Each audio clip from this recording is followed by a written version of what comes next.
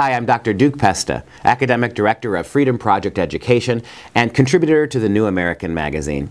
Well, we've given you some great updates over the last few weeks about Common Core, the struggles in the states to pull out, Wisconsin's struggle, our own state, to begin to pull out a Common Core or at least talk about it.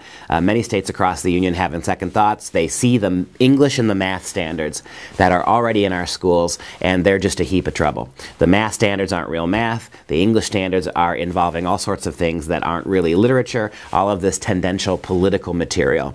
Well, now we have word of a pending danger. We now have a sense of what the health standards are going to look like, what the science standards are going to look like, and what the history standards are going to look like. And they are as bad or worse than what we already have.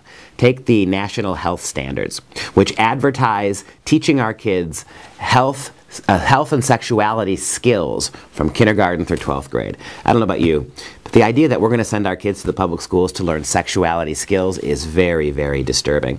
And what they do in the health standards is they break it up into 3-year cycles. Kindergarten, 1st grade, 2nd grade. 3rd grade, 4th grade, 5th grade. 6th grade, 7th grade, 8th grade, so on and so forth, all the way through high school. And for each 3-year period, kids have to master certain skills and information to be able to move forward in the curriculum. And as kids as young as 5 years old, kindergarten kids, 5 years old, 6 years old, 1st graders, these kids are required under the sexuality standards, they're required to identify different kinds of family structures, and they're required to provide arguments as to why all different types of families are equal. The consequences of this are grave. No longer do moms and dads get to educate their kids at home about their views of sexuality, Christian views, religious views, their particular views.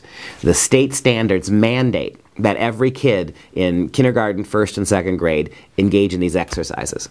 When it comes to the 3rd grade through the 5th grade cycle, for instance, we're talking kids 7, 8, 9 years old.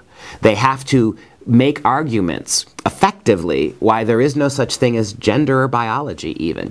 Kids have to, in 3rd and 4th and 5th grade, give explanations for how culture and society and the media shape what a little girl thinks a little girl is and what a little boy thinks a little boy is. The underlying implication is that gender itself is a social construct.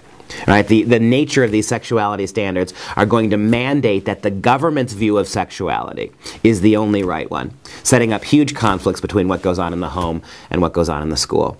The World History Standards. We know that Bill Gates is personally financing the World History Standards. One scholar is basically writing them, and the World History curriculum, a year-long paradigm, year-long program, is broken up into 2 sections. The entire first half of world history for your kids is going to be the history before human beings even lived on this earth. It's going to be anthropology, sociology, biology, Darwinistic, evolutionary biology, that the entire first half of world history has nothing to do with human beings. And it has very little to do with science or the humanities. It is a pseudoscientific overlay that is designed to make your kids atheists and materialists, to promote a absolutely materialist paradigm when it comes to globalism. It's highly environmentalist. This is what's going to pass for history. You see how that impact is working forward. And then we've got the science standards, which incorporate, to the degree that science is mathematically based, and so much of it is, it's Common Core math. The scientific standards fit in very nicely. It's awfully hard to distinguish the science curriculum from that first half of the world history curriculum.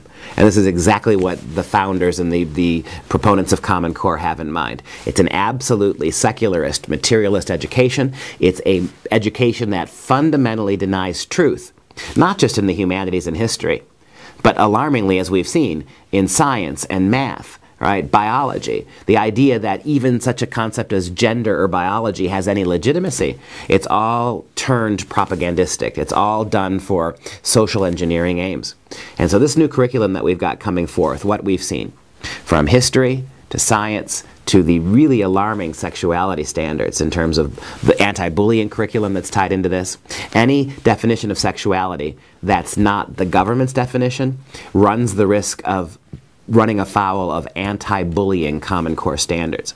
Right? So somebody's teaching those kids bad information if they disagree with the government, and that means moms and dads in the family, and it opens up a whole host of issues for the government and the schools to intervene in your family life.